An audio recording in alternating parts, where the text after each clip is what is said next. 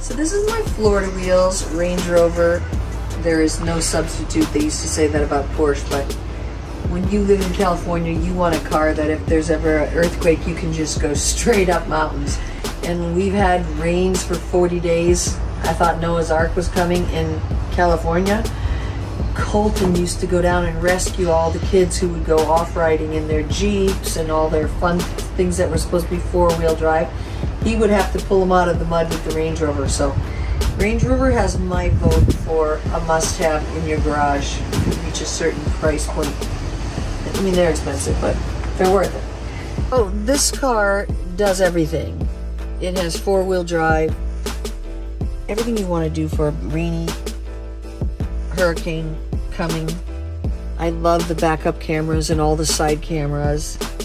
You can't sneak up on me anymore, and I haven't hit anything in a long time since I got all these cameras. My aviator says the craziest stuff. It says, time to take a break. I'm thinking, dude, I just got up and got in the car. I'm heading to get coffee. What do you mean? But if it doesn't think I'm staying in my lane, it gives me shit. I'm not so crazy about that. But in my other car, there's a button that you push, and it shows the lane. And if you take your hands off, drink your coffee, whatever, it keeps the car in the lane. I love that. And you can set it to say 2 lengths away from the one in front or 5 lengths, and it won't allow you to go any closer. So that's pretty cool. I need that as I'm getting older. And you know, I used to be everybody's designated driver because I didn't drink.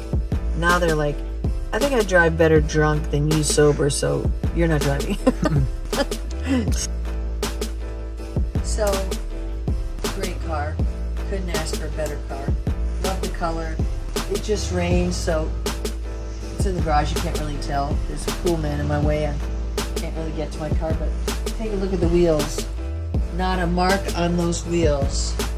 Just got them painted. They do a really good job if you scratch your wheels here. Nobody likes scratched wheels. So, you hit a curb, 125 bucks, bye-bye. But that's a good thing. So, all right, let's go back in.